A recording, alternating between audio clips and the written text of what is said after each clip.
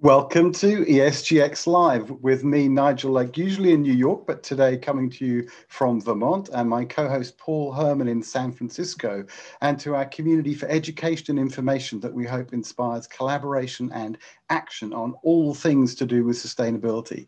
Today we have our monthly Green Jobs Report and then a deep dive into the Fossil Fuel Non-Proliferation Treaty. Just first, as a little bit of context, I remember as a kid when learning at school from a young age that there was 0.03% carbon dioxide in the atmosphere. I was born at 322 parts per million and just assumed this was a constant. Of course, today, that number has increased by about 30%. The world's population has more than doubled in that time, from 3.5 billion people to roughly 8 billion people today. Arctic ice volumes have almost halved.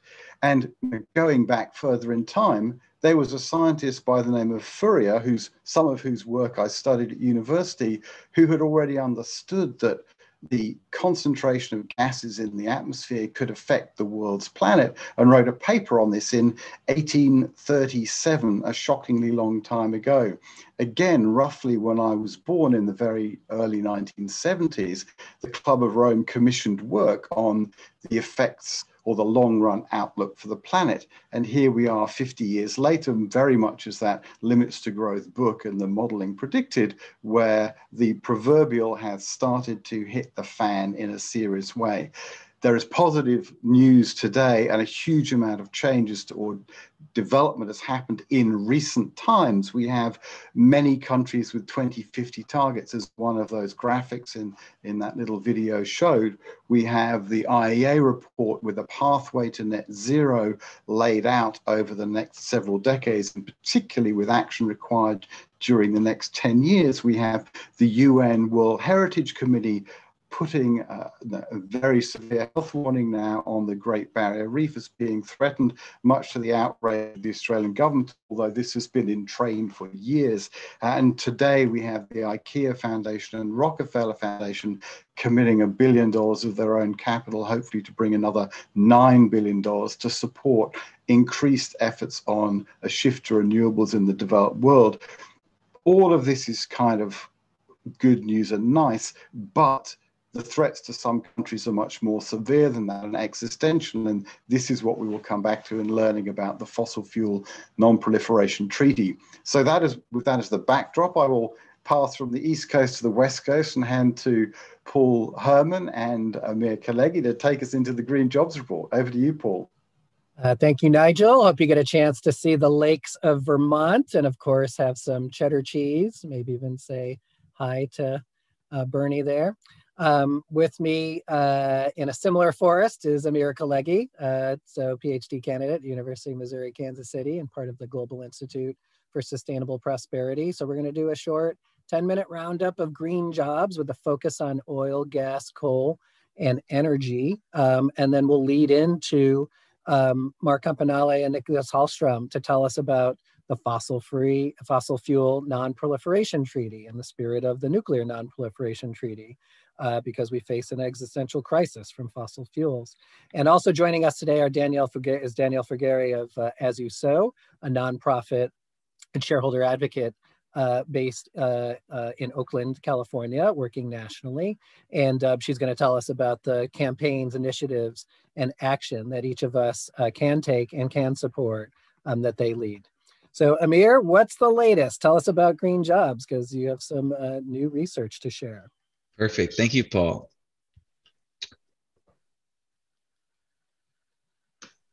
So first off, thank you for those of you who are joining us for our monthly Green Jobs Report, which provides data-driven insights on the direction, momentum, and changes towards a greener, more sustainable economy. These insights are made possible through HIP Investor and their human impact and profit ratings, which analyze companies based on pillars of health, wealth, earth, equality, trust, products and services, and management practices of companies. Currently, there's over 2,000 HIP-rated US companies, And for our analysis, these companies are cross-mapped to US industries that information is provided by the current employment statistics survey. And specifically, we look at data on employment and wages for each of these industries. Once cross-mapped, we're able to find a weighted industry HIP rating. And these HIP ratings fall under 3 buckets: green, slightly extractive, and extractive. Based on all the pillars, our highest current rated industry is rated at a ceiling of 75. Therefore, the green industries receive a industry HIP rating of 75 to 50. Slightly extractive have a HIP rating of 50 to 25, and extractive industries have a HIP rating between 25 and 0.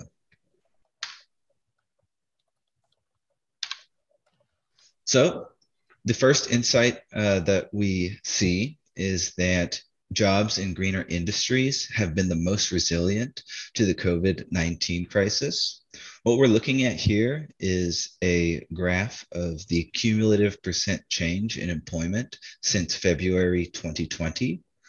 And we can see here from March 20 to April 20, the initial lockdown caused an employment loss of 20 million jobs over the month. But with green industries, they were the most resilient and had a proportional job loss of 7.22%, whereas extractive industries had the highest proportional job loss of a reduction of around 19%. And even to current, with the most current data from April 2021, extractive industries still have the highest proportional job loss, whereas greener industries have consistently been the most resilient even to present day. So some quick facts on the total private employment of the economy. For April 2021, there's an employment level of 122.7 million, and that is still 7 million jobs below the February 2020 level of employment. Leisure and hospitality. The leisure and hospitality industry, similar to March, has been driving the employment change. So we are kind of seeing a higher percent change in low rated HIP industries, but this is driven by extractive travel industries such as gambling and their employment returning. So for a quick snapshot on the leaders and laggers of industry gainers and losers, we're seeing as stated before, leisure and hospitality industry sectors leading the job gain over the months of March and April. The industries of restaurants, amusement services, and travel accommodations were seen as the top industry gainers, whereas the top industry losers were employment services, grocery stores, and transportation equipment. And yeah, so looking at the columns, we can see the absolute employment change from March 2021 and April 2021, along with the percent change in total numbers of jobs within each industry. If we look at the rightmost column, we can see the associated human impact plus profit rating for each of those industries as well.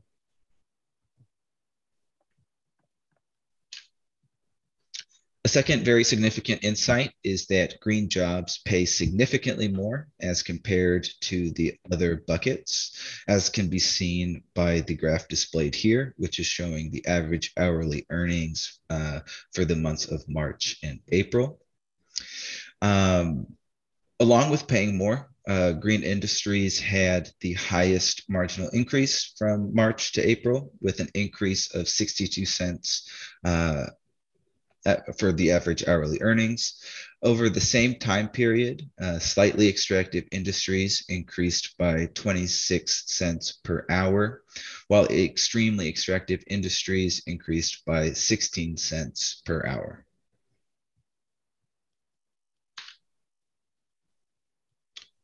In terms of the story of resiliency, we looked at HIP ratings and industry HIP ratings and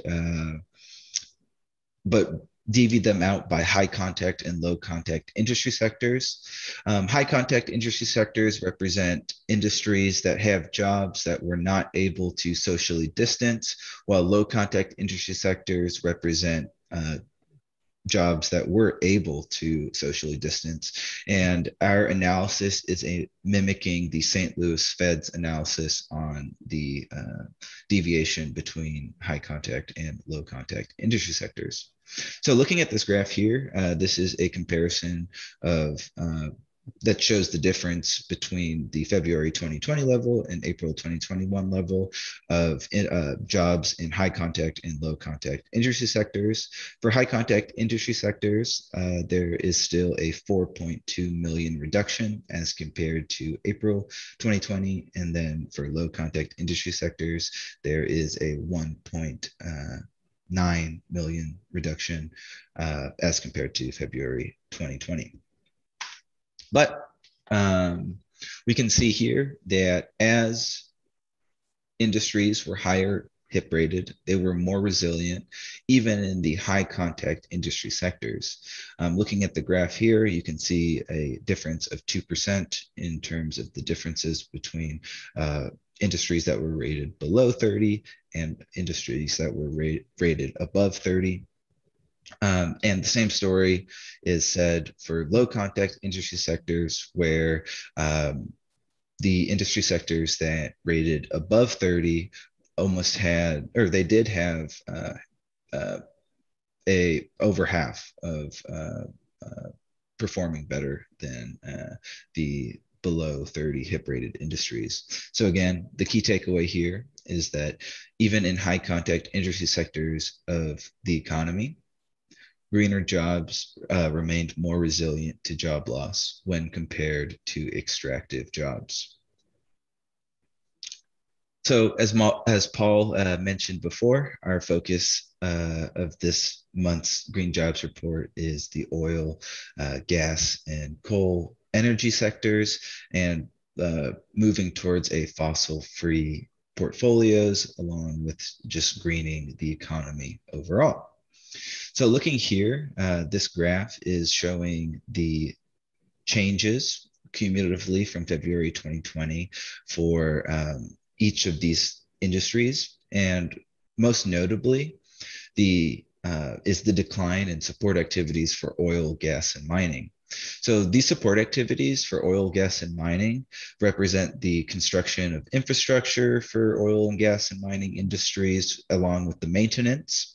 And they represent around 50% of the employment for the entire oil, gas, and mining industry sector as a whole. And we can see here that the oil, gas, coal mining, and petroleum stayed relatively stable, or that it did stay stable since February 20, since February 20. But this is due obviously to the demand and need for energy within the United States. But the support activities had a very significant decline and continued to decline throughout the entire year and over a year, which it deviates from the total private, the levels of total private economy employment, which is seen here by the blue trend line. And this being said, there's also a correlation with the capital expenditures of oil, gas, and mining companies overall, right? Which can be seen by this next slide. Oh, not by this next slide here, it is coming up.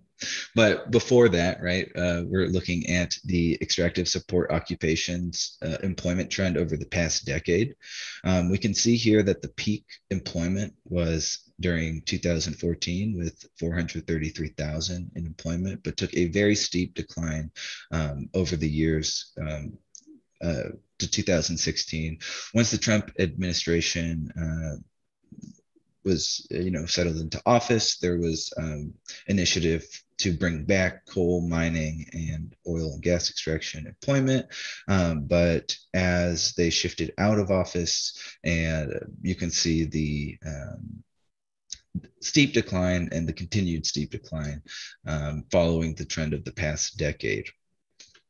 And again, here we can see the combined North American capital expenditures for all publicly listed oil, gas, and mining companies from 1996 to 2020.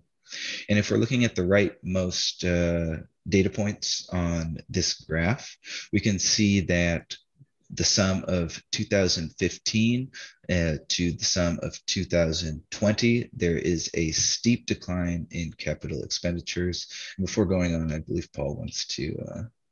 Yeah, and so when we get to talk about the Non-Proliferation Treaty in just a few moments, Amir, this is $125 billion of capital expenditure focused on fossil fuels. It was over 200 5 years ago.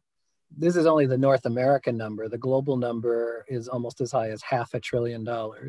That's capital that's currently committed to these oil crude production, refining, equipment, the integrated oil and gas companies. The coal line actually is tiny. So that is not a big CapEx in North America. It is in Asia.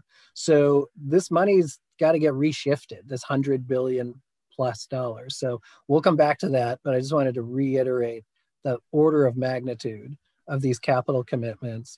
And one of the charts that we have in detail that we're not going to show is like Exxon. Exxon is borrowing money to pay its dividends. They're borrowing in debt to pay its dividend while they're laying off workers and having to adapt their business. So I'll let you finish in a couple of minutes, Amir, so we can get to a deeper dive on Non-Proliferation Treaty. Perfect.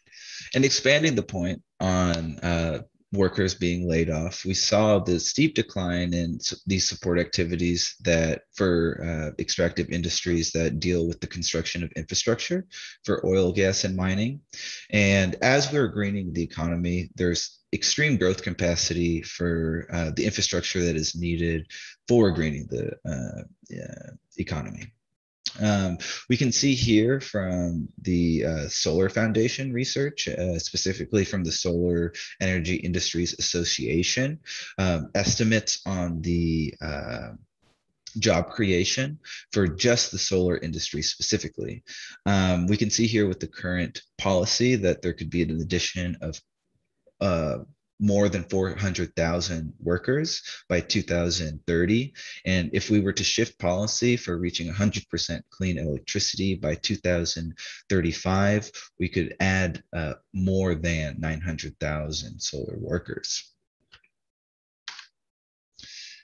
Continuing to, this graph is showing the employment breakdown by sector in the solar industry. And we can see that there is a very large proportion that is for the advancement of infrastructure and the installation and developing of the solar industry, the need of equipment, installing the solar panels and systems that are needed to create this clean energy.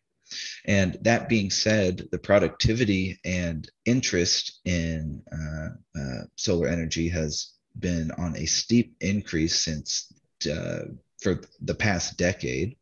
And we're seeing here that despite job losses due to COVID, 2020 was the most productive had the most productive labor for the solar industry. And the blue bar graphs are showing energy output versus in megawattage. And we can see here from 2020, there's a very significant increase as compared to 2019, despite the loss in jobs. Amir, let's just end here. Okay. And wrap up. So in general, traditional energy jobs have been stable even during COVID, but support jobs have been greatly reduced. The volume of capital expenditure that has to go away if fossil fuels have to transform is immense. And at the same time, there's a need for capital, which is already taking place with solar, wind, and renewables. Is that right? Yes, that is correct. Super. All right, well, let's bring on Mark and Niclas to say how we can continue to advance this transition. Amir, great job again on the monthly Green Jobs Report. Thank you. And so Mark and Niclas, you have a very intriguing idea of adapting what most people associate with nuclear weapons, a non-proliferation treaty, with fossil fuels. So how did this come about? That sounds very creative. Go on, Niclas. All right, can you see me and hear me? Yes, yes, we Great. see you and we hear you. Excellent, thanks so much for that introduction and for having us here. Yeah, this is really exciting. I'm not sure how many of you have come across this idea of a fossil fuel non-proliferation treaty. It's an idea that has taken an incredible kind of momentum over the last 1.5 years. And I think now it's at the sort of real break point. There's been a lot of attention lately that is reaching through a lot of media.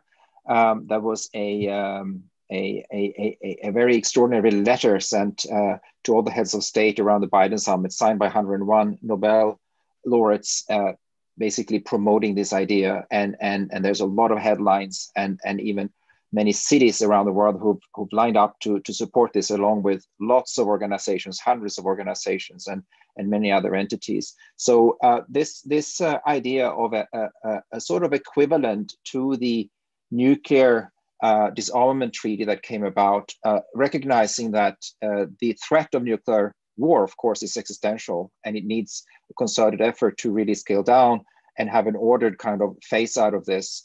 And the analogy is pretty striking, and it's just incredible to see, being part of this treaty initiative, how this narrative is just phenomenally powerful and effective. People get it right away. They get excited about the sort of grandness of the scheme. It covers all the components, really, of the challenge we're up against when it comes to climate change, and it also has a concreteness to it that I think really is appealing. So in short, what this treaty is trying to do, and it's very, very similar to the Non-proliferation Treaty, which had 3 components. It had a recognition that, to begin with, let's not further damage. Let's have a non-proliferation, non-expansion. So of course, for fossil fuels, that means no more exploration, no more expansion of any kind of fossil fuel production. And secondly, recognizing that the stockpiles are too high. The UN Environment Program with Stockholm Environment Institute launched a report the last 2 years, the Production Gap Report, which clearly spells out what we're up against. The fossil fuel industry is planning to produce and burn 120% more fossil fuels than a 1.5 degree target can cope with. It's suicidal.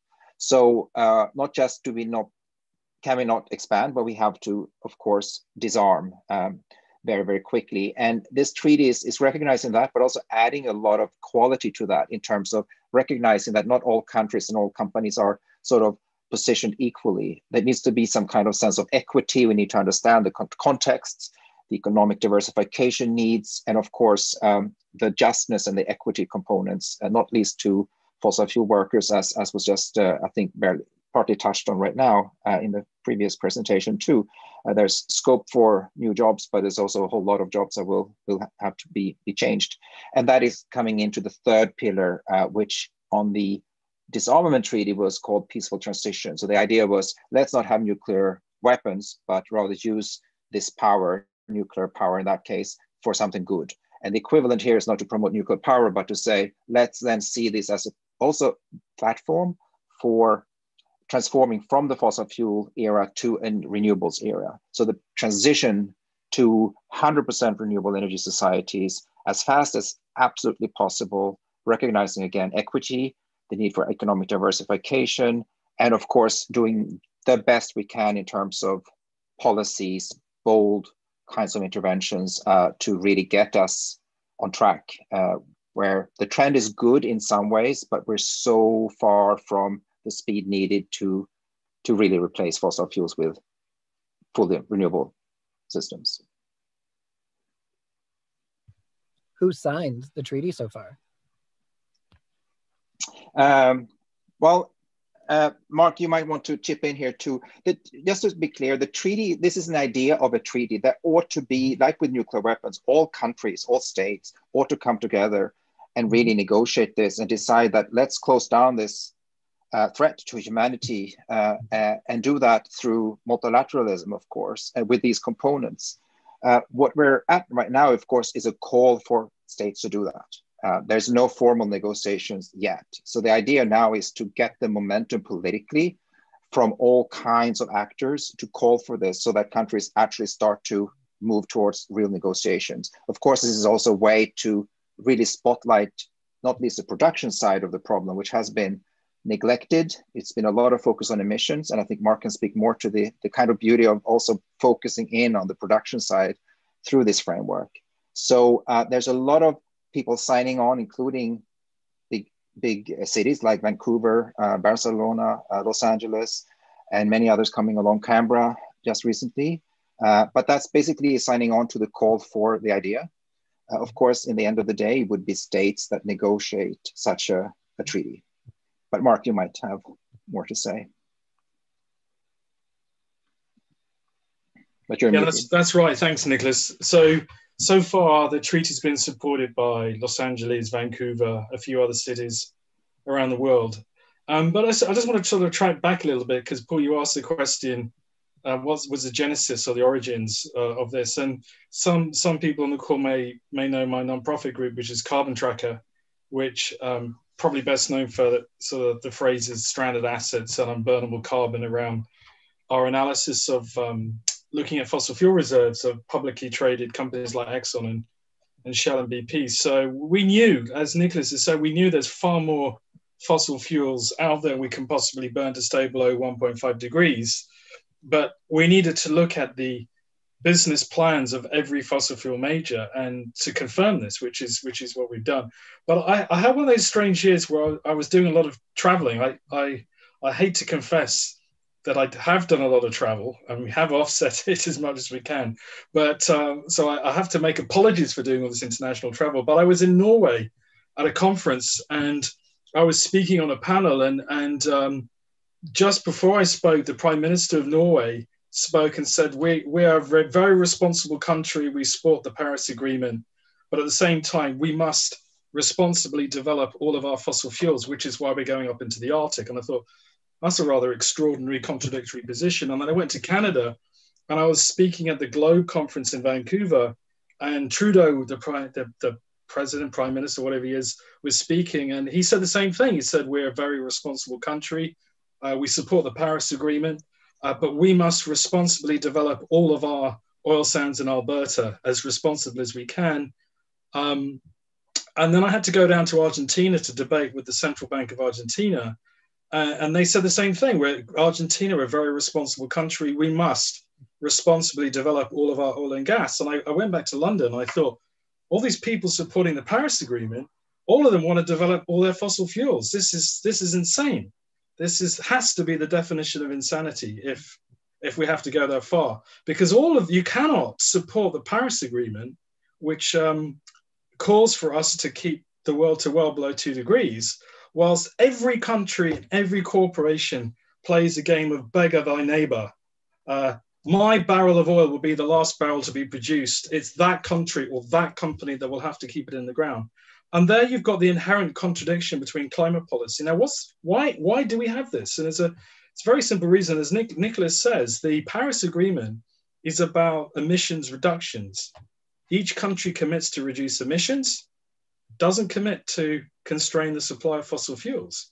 And in fact, many, many countries who support the Paris Agreement, on one side, they're calling for emissions reductions, and in the same office, you've got people handing out new oil and gas exploration licenses and new coal permits.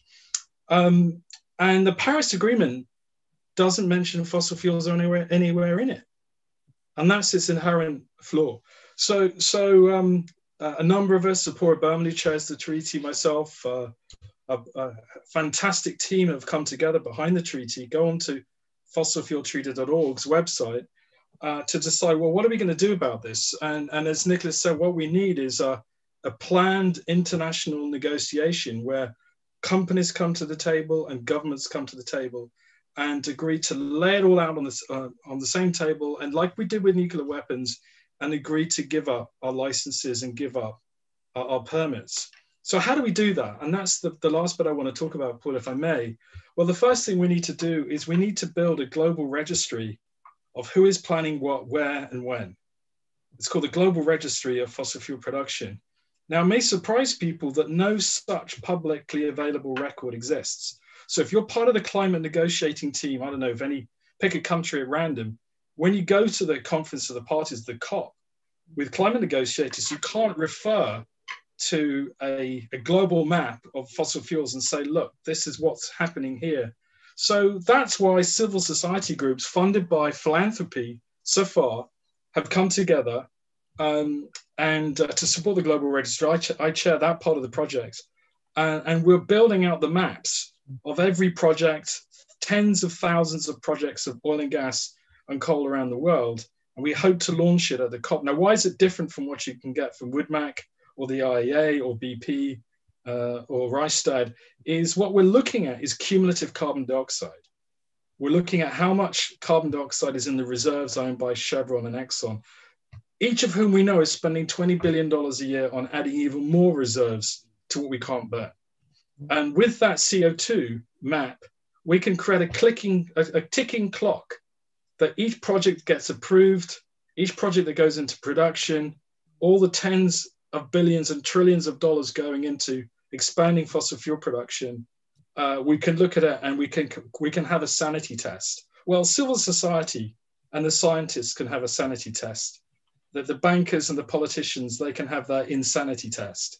And the rest of us, we can get into the detail and have what I hope will be a grown-up and informed discussion about the challenges of what we really need to do of keeping fossil fuels on the ground. And this idea that, which we hear from Shell, that we can only go as fast as society moves. That's his argument for producing more fossil fuels.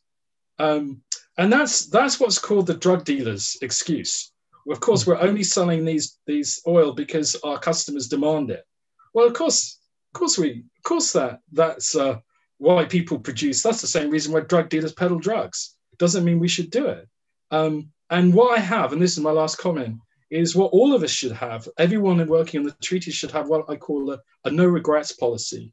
We don't go above 1.5 degrees, which we've not seen for millions of years, that level of warming. We don't do that just on a whim, just because a few countries, rich countries, let's be frank, say they need the fossil fuels to keep their lifestyle and their standards of living. It's a tough choice, but I think the no regrets approach is the right approach. Thanks, Paul. Yeah, of course. And so this concept of stranded assets, reserves are on the balance sheet, equipment is on the balance sheet. Oh, yeah. And then you have this capital expenditure. And when early on in the days of HIP, we wrote a 5-page story for Fast Company to say, this is in 2007, what percentage of capital expenditure is not fossil fuel? And at most, it was mid-single digits. And for most, it was low single-digit percentages. So this 100 billion, 125 billion in the US and 400 billion globally of CapEx, those are just the public companies. There's about 384 public companies globally. That was 2007, Paul. I mean, these low mixed single-digit numbers hasn't really moved that much. And here we are in 2021. It is not. It's still single digits, if that. But you wouldn't know that from all the adverts on the newspapers in the underground with, Exxon with all its sort of algae and BP with its wind turbines. Yeah, we should force all Exxon executives to drive algae-based cars. So, but there's not only that. I think the power of the Non-proliferation Treaty that you're describing, Mark and Niclas, is also there's the country of Russia. There's a fair amount of reserves that are country owned, and different countries around the world own. Sure, I mean the same arguments applied with nuclear weapons. The Russians said, "We're not giving up ours if the Americans won't." And then you had the Chinese and the French and the British. That's why civil society came in. Those of us, you'll know the history of the nuclear non-proliferation treaty. What it started with was NGOs, civil society, scientists saying, "Well, let us count," and countries saying, "Okay, you can't tell us what to do, but you can come and count it." Once they counted it, which took a little bit of time, they had the roundtable discussions where the countries put it out all on the table, and America said, "Well, we've got 7,000, And the Russians said, well, we've got 7,000. And then you had this idea of, well, this is a ridiculous game of proliferation. And I suspect, I sincerely hope that with the 400 organizations have endorsed the Fossil Fuel Non-Proliferation Treaty, and all the political working groups, all the cities, and all the groups like the OECD, the IEA that we've been talking to, that we can build a situation where it becomes just the logical next step, this no regrets next step, where we can start to de-escalate.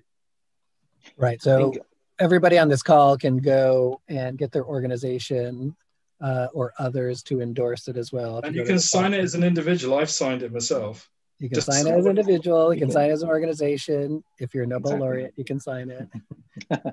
And if anyone here is from the French government or the Dutch, can they please sign it too? Well, they're already committed to sustainable development goals, so hopefully that won't be too far behind. Just to maybe chip in there also, I think, what is really powerful with this is that it's not just a top line kind of narrative and argument, which is proven itself already. It's so effective. But there's quite a lot of detail and principles and kinds of ideas for approaches in this, although it's a very kind of open-ended process as well, which is fabulous to see and be part of, and lots of people coming in with ideas and helping shape it. So it's really a collective kind of, really a movement in a way, but with many different kinds of stakeholders, which of course also shows the sort of potential and promise to it in say building the political momentum that is of course ultimately needed to get states to sit down and do the negotiations. Of course, the moral imperative and the sort of the sanity kind of aspect of this, we got to do this. It's clear, otherwise we're basically committing suicide as a civilization, and that's of course in our hands. But I think one of the key things that are already very well developed is, as I just alluded to in the first remark, the recognition of equity as a kind of and fairness as really at the core of the whole thing. All these three pillars I mentioned in the beginning too. It's got to be kind of some kind of recognition of what are the different contexts here and who can do what under what circumstances. So it's not just kind of making all fossil fuels are evil and anybody's dealing with them got to be smashed. It's to go beyond that and say, look, we're in this and we need to really, really quickly move from one system to a completely new system. And incidentally too, it's not just replacing the fuels, right? There are some promises here too in a renewable energy society that is diverse, where you have huge kinds of different kinds of ownership. You can have many small entities. This is distributed energy. You can actually harness it wherever you are, wind, solar, small hydro. You can have a zillion entities producing and consuming energy. And that of course opens up for a very different economy too, much more participatory, much more meaningful, much more sort of truly development oriented. And of course that is a whole package of things we're very excited about too. But on the phase out, just to say, it's quite clear here that everybody's got to stop expanding and everybody's got to stop producing. But how do we kind of look to the equity dimension of this? And it's quite clear that, of course, a country like Norway, we've mentioned already, US, Canada, these countries, they don't really depend much on oil revenues for their state budgets, and they're wealthy, right? So they got to be first to stop. They can stop today. And they also have money to actually provide support for other countries that are on the other end of the spectrum, that are poor, have a huge dependency on fossil fuels for their social expenditures, and need more time and not just money support, but we need to kind of collectively build a narrative of a different kind of development model that is much more diversified and people oriented and sustainable. So we have this kind of spectrum that needs to be factored into what eventually would be negotiations. Gulf states might not need support, but maybe it's a bit more time because they're so trapped in this economy. But in Saudi Arabia, they're actually already have a development plan for a post-oil. Exactly, and they know what's coming. So yeah. So Danielle, maybe you can join us because you've been leading a lot of company-specific initiatives. It would be great to hear the tangible actions that you and the As You Sow team have pressed forward. And so Mark and Niclas are working sort of top down with to get governments organized, but you're working bottom up to get shareholders organized and to help motivate some change. Can you tell us more about the actions you're taking? Sure. And I can just start with saying what As You Sow is. We're a nonprofit group, and we represent investors in engaging with companies on climate change. So we work with a whole range of investors. And one of the things that we do is we engage directly with companies on behalf of investors. So one way shareholders and investors can loan us their shares, and we use them to make change at the company level. Another thing that we work with investors on, especially Main Street investors, is voting your shares. So when there are important proposals that come that are on the proxies each year, voting for those is incredibly important. So if you can see my slides, can you see my slides right now? Yes. Great. So I will just quickly run through some of the work that we're doing, just so you're familiar with some of the engagements and resolutions that are being brought at the company level. So one is a new engagement called Say on Climate. And what it's saying is that every single company should have a net zero by 2050 target, a transition plan with interim targets to hit net zero by 2050, and an actual plan that they share with investors to say, this is how we're going to achieve it. This is how we're going to invest our money to get there. We also worked with banks over the last 3 years, and we got 6 of the largest US banks to agree to measure, disclose, and set net zero targets for their financed emissions. And what that meant is that banks not only, they have to recognize that they have responsibility. Every dollar that they invest in a fossil fuel company is part of their responsibility. And so we have asked them to reduce their financed emissions, set goals, set interim targets, and start making the hard decisions necessary to get to that net zero target.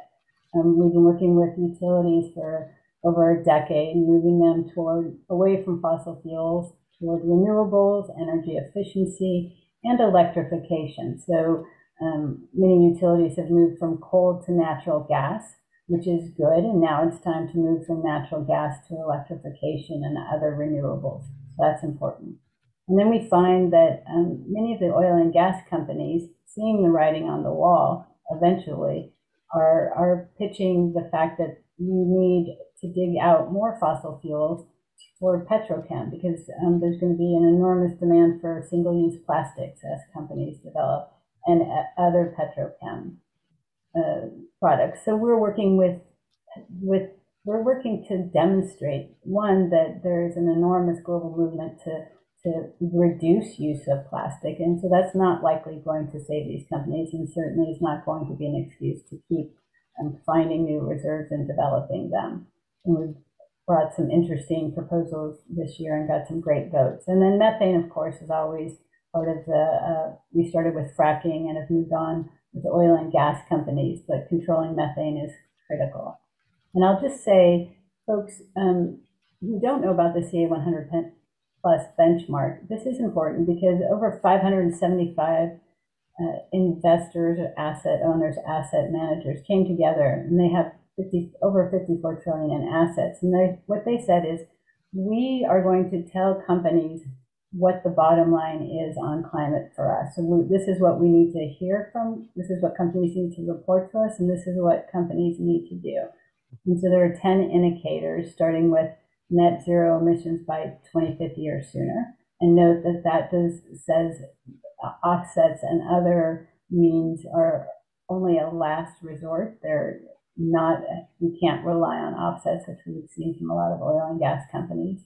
You've got to have long-term, medium, and short-term targets. So not just putting off reckoning until 2050, but on the road to getting there, starting at 2021 to 25. Decarbonization strategy.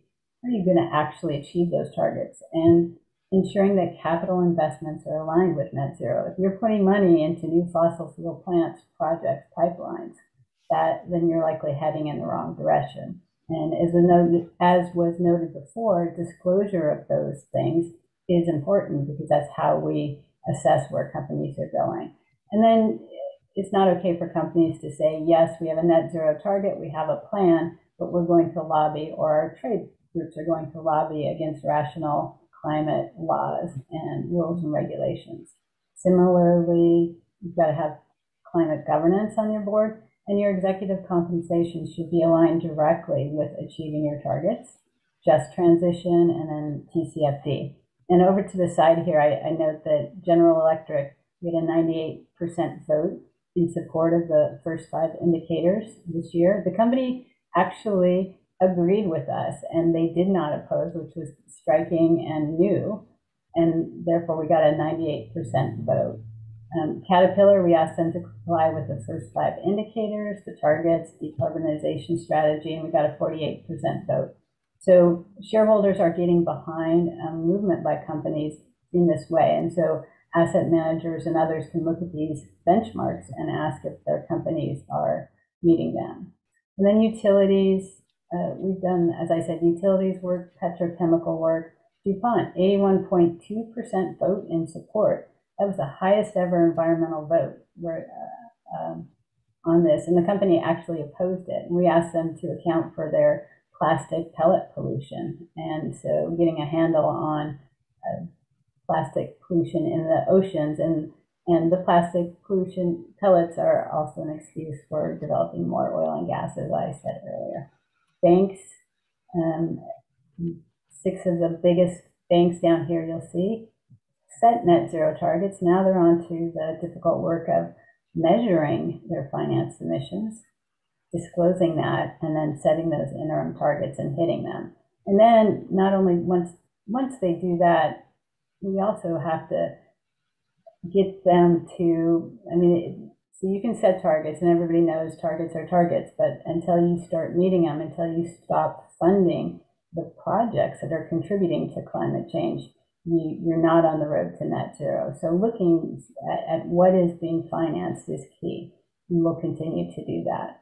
And then I have this alliances of alliances, just to note that there is a lot of work in the financial arena aligning with net zero. And so there's more than 70 trillion that have joined the Net Zero Banking Alliance, Net Zero Asset Owner Alliance, Net Zero Asset Managers Alliance. There may also be a Net Zero Insurance Alliance. But if you're one of these parties, you can join these and then get to the serious work of actually making progress in that direction. And I do think it's important that we're starting to see the entire financial services sector recognize the need for change. Now we've got to actually move them in the right direction and stop the funding of fossil fuels.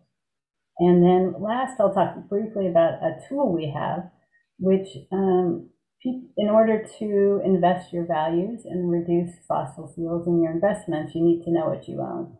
And so if you hold mutual funds, we've created a tool.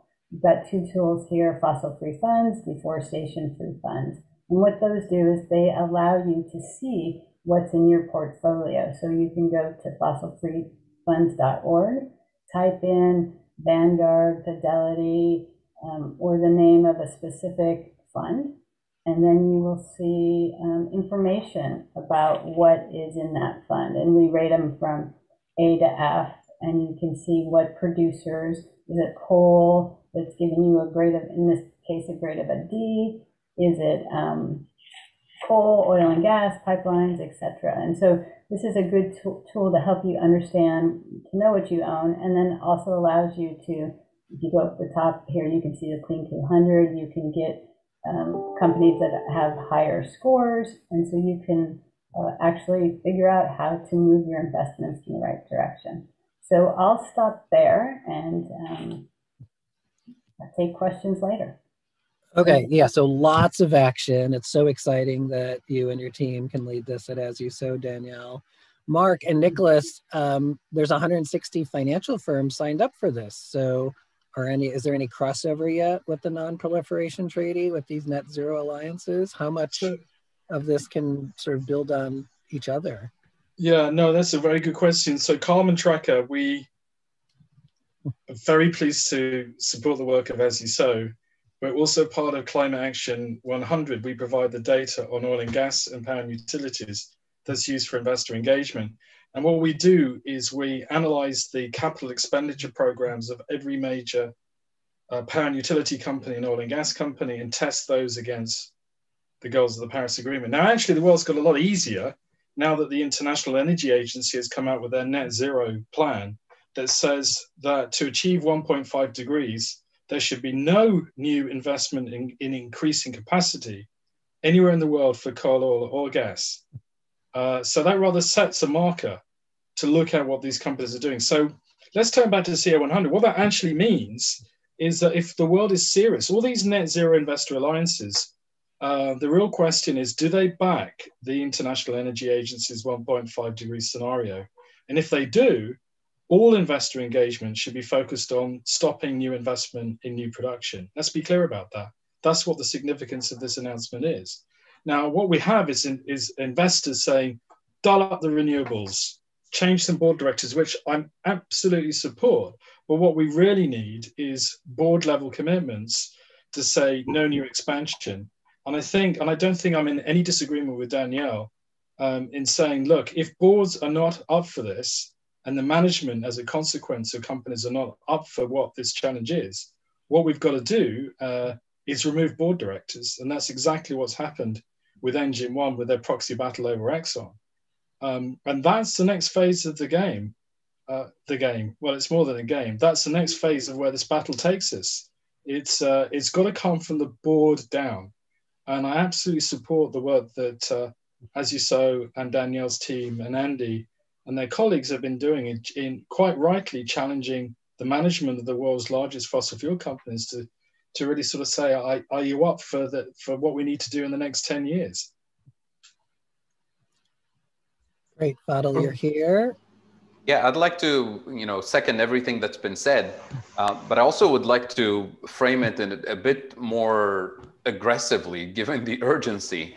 So thanks to the work that As You Sow on Carbon Tracker and all the data available to us and understanding what it means to have CapEx at hundreds of billions of dollars being added as we speak every year, to me, every document approving the CapEx expenditure by board directors, executives, bankers, means one of two things.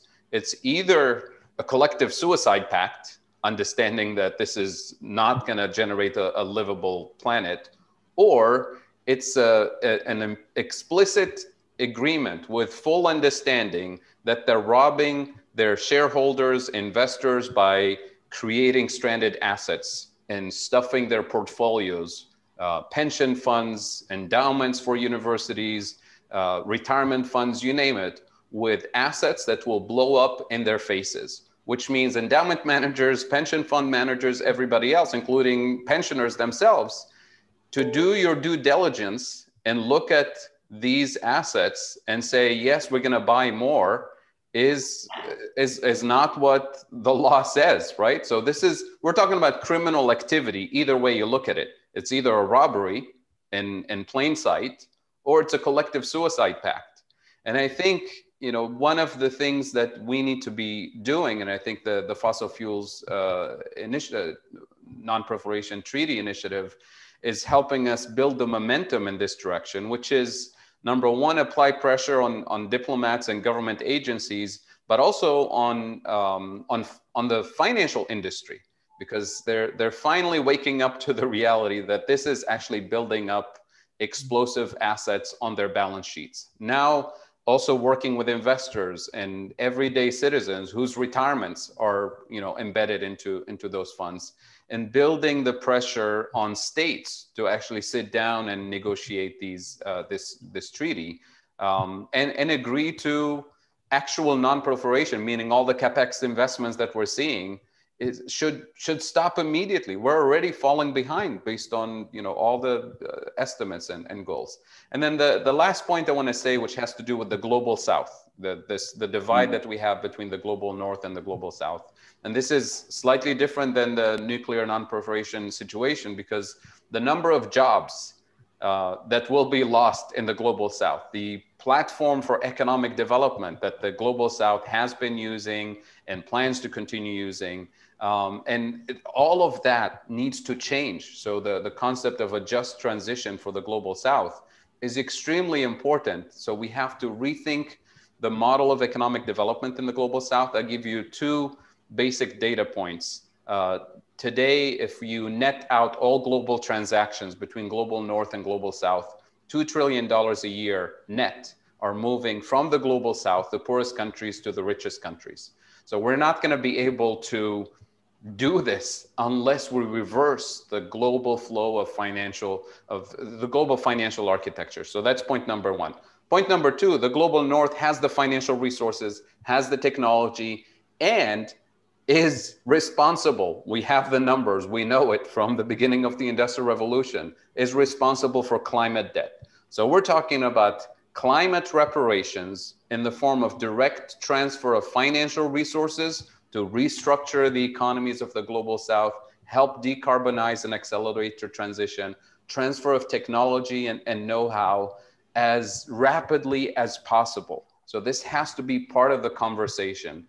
Relying simply on cap and trade and carbon tax, if we started this in the 70s, maybe, but not at this point, and not with the level of negative flows of finances from the global south to the global north. So we're talking about massive restructuring of the global economy if we're serious about this. And this is kind of the work that my colleagues and I at the Global Institute for Sustainable Prosperity have been doing, especially with small developing countries who know that the problem is there, but they have no pathway for an alternative model of economic development, especially on the financing of it, because everything on the table is you're going to finance it, you either tax or you ask for more foreign aid, which is drops in the bucket, or nothing, right? You just continue doing what you're doing. So we can't just shove this problem under the rug. It has to be part of the conversation.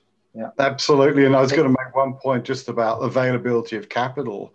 You know, you're clearly absolutely right. There is a huge amount of capital washing around the world, despite mounting debts. Interest rates are close to zero. Cost of equity in many countries has declined significantly. We have more capital than we know what to do with, because the next revolution that's unfolding, the robot revolution, doesn't need much capital investment.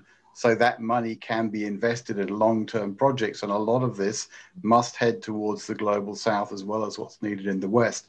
I know we're very close to end of time, but I'd love to ask one question, which is, you know, in the natural world, we talk about tipping points. So the work from the Stockholm Resilience Center, et cetera. I'm also very interested in what are the tipping points, whether it is in, you know, investment, and we've also talked about, is there a fast approaching tipping point in directors' liabilities where the whole weight of decision making will be forced to change because you have enough of this going in one direction that it's too dangerous to be left behind. So I'm not sure if anyone's got a view on that, but I'm very interested in this point as a lever that may drive significant change.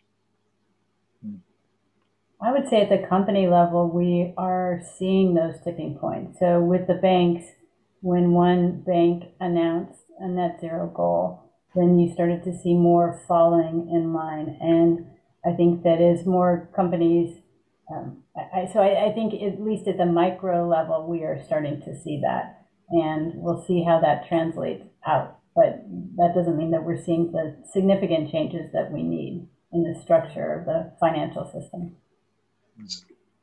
So BP chief executive Bernard Looney was the first chief exec to do two things. First, agree that there's such a thing as the science of carbon budgets. How much CO2 can we limit in the atmosphere? He then followed it by saying that therefore BP must cut production by 40%, excluding their partnership with Rosneft in Russia. But the principle was there, a chief exec of a major oil and gas company accepting that we need to cut production. That could be a tipping point, and it just needs other companies to essentially agree and say the same thing. Yeah, it's very interesting. Fadhel, have you got anything you want to add to that, or Niclas? Niclas, go ahead, please. Well, no, I just wanted to echo also what you said, Fadhel. I completely agree. And I think that is the most important kind of perspective, to take that global piece of a global just transition. We need to see that as the whole, right? And those money flows, as we mentioned, are really incredible. I think also what we need to understand here is that I added a few links. There's a lot of talk about net zero by 2050. I think we need to scrutinize that very, very carefully, because what we need to do is so much more and so much faster. The treaty initiative just launched a report. I sent you a link, or put a link in the chat, of an exit strategy, which really shows how we can go to 100% renewables in the next decade, to the largest extent. And then, of course, it tapers off a bit. So by 2050, of course, we need to be 100% renewables. But the most of the change needs to happen now. And it needs to happen also in the global south. And it's, as you said, Fadhel, that needs to be done as a collective exercise, where we all support what needs to be done in less rich countries. And you talked about climate debt, etc. That is fundamental. And it's really part and parcel of this treaty as well. And that's why you need a global kind of multilateral process, because it will never happen by itself, by individual actors. That's why you need to have principles of equity at the core. And you also have to see through the sort of scams around these commitments to net zero by 2050, when, you know, the reality is many of these are evasion and smoke screens and sort of just, you know, there's a lot of good things, but it's also not enough if you don't really look to what needs to be done. And then I think the bottom line is, yes, there's a good trend when it comes to renewables. But, you know, the beauty of the treaty is that we're hitting hard on the fossil fuel producers again, right? That's really innovative and super important. And that in tandem with the third pillar of the treaty, which is recognizing just transition, economic diversification, as Fadhel said, and also the incredible challenge, but possibility of creating the policies, the guarantees, the sort of global Marshall Plan schemes that we need to do to get the vast accelerated ramp up of renewables investments to happen, and to make that also not create new problems. So I think that's my last point. We fight in the fossil industry. The next battlefront will be, what kind of renewable energy system are we getting? Are we getting one with this corporate domination, land grabs, human rights abuses, the same old story, but renewables kind of framed?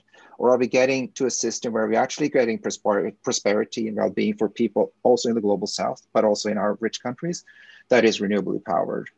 And that's, of course, the new development model you talked about, where renewable energy systems also, again, are luckily, coincidentally, prone to be more democratized and better. You know, they're distributed by nature. We don't need huge concentration in terms of major corporations, huge utilities, and militarized kinds of system. We can actually build a new society that is green, zero emissions, and people friendly. So, but that's not a given. That's for us all to frame at this very moment and get the right sort of trajectory in place. Fadhel, you want the last word? Well, I'll just add one. I completely agree, Niclas and Mark. I'll just add one thing to highlight the importance of this, the need for alternative model for economic development. Most of the global south has a massive amount of external debt, and the pandemic is just reminding everybody of what that means. We're actually, there's a debt crisis unfolding as we speak now for the global south. If you look at the sources of the external debt, it's usually three sources. One is lack of food security. Number two, it's lack of energy security. And number three, it's a mismatch between the value-added content of what developing countries export versus what they import. They usually export low value-added content and import high value-added content. So 1/3, roughly speaking, I'm eyeballing the numbers, 1/3 of the problem has to do with energy security because they import fossil fuels. And this is true even for developing countries who are actually exporters of fossil fuel. Why? Because they export the crude oil, which is useless, and they import the higher value added content, gasoline and kerosene and petrochemicals to run their economy. So even the ones that are so quote unquote blessed with lots of oil and gas are actually trapped in a deficient economic development model. So if you recognize the need to get out of this debt trap requires investing in energy security, renewable energy security, investing in food security. Today, Africa imports 85% of its food, and it's the most fertile land on the planet. right? So we have to recognize that these are not things that happen by accident. There's a system in place, a global international trade and finance system that makes it so. So we have to undo these forces. And it just so happens that undoing it requires massive investment in renewables, massive investment in sustainable agriculture in the places that need it the most. So I'll leave it at that. Well, fantastic. Thank you, Niclas and Mark and Danielle and Fadhel. It's been a fascinating and eye-opening discussion, and a host of useful links and comments posted in the chat. So we will collect those and put those on the website for everybody who wants to come back to them later on. I think, just to add one thing to what Niclas said about the democratization of energy. We've seen this on the east coast of Australia. A large power station, Callide C, one of the units blew up about 6 weeks ago and took, I think it's one 660 megawatt unit, so very modest in the context of the 15 million people on the East Coast, but it's dramatically disrupted power across the entire country. For a month, there's been crazy power prices, up to $15,000, whatever it is, must be a megawatt hour for periods of the day. And the solution to that, of course, is to rely much less on a small number of large fossil fuel power stations that turn out to be thoroughly unreliable when it comes to baseload energy. That's a little ironic, and hopefully this is a little bit of a coming to Jesus moment.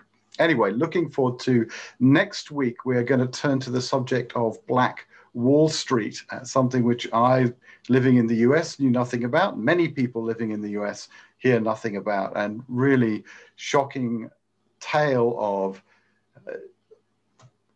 I don't really know how to put it into words, but really shocking impact on the Black community 100 years ago today, or almost today. And we're going to look with Dr. Oliver Spencer, Dr. Dolores Henderson, and Ron Homer, three people who are closely connected with those communities, about what are the real life issues that are being faced today. What can we do to try to drive change beyond simply sitting by and saying this is a terrible thing and we should do more? How can we act? So with that, thank you all very much for joining us this week, and we look forward to seeing you again next week as we turn to Black Wall Street. Thank you all.